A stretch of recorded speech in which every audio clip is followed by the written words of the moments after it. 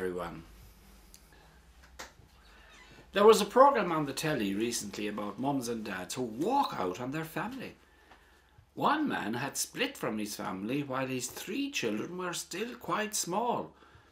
The interviewer asked him if he was sorry and would he ask their forgiveness now that they are older. His reply simply was, "Why should I?"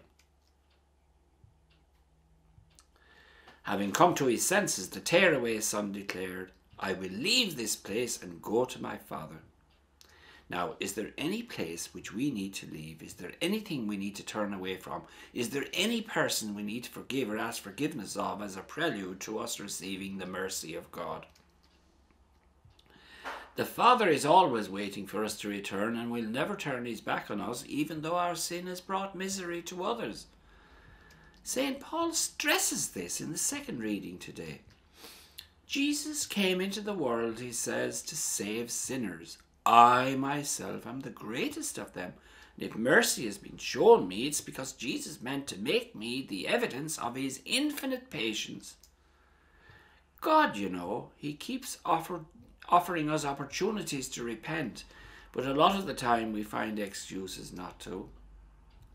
David, in the Old Testament, is another example of God's patience.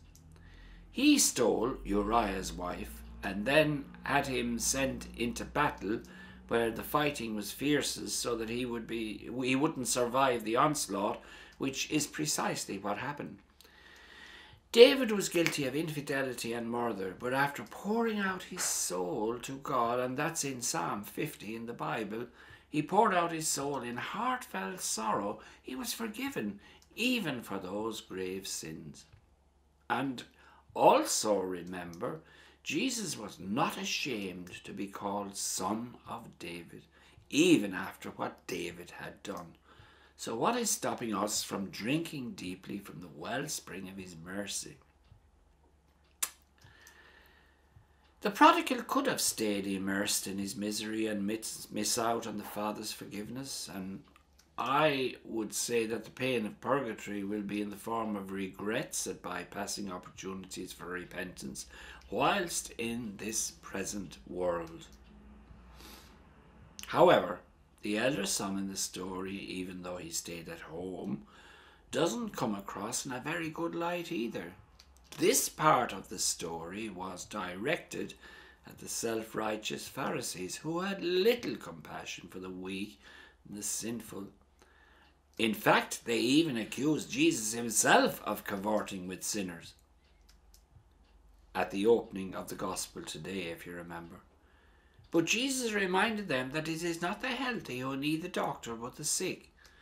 Like the elder brother who outwardly kept all the rules, he was like a goody-goody two-shoes.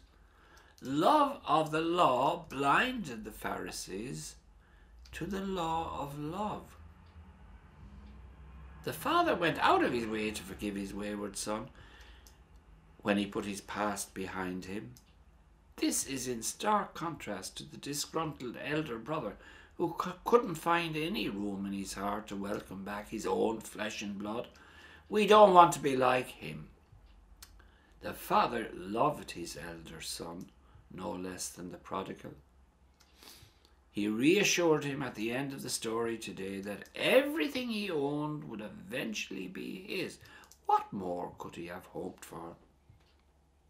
I suppose, come to think of it, there are at times a bit of the prodigal and his elder brother in all of us.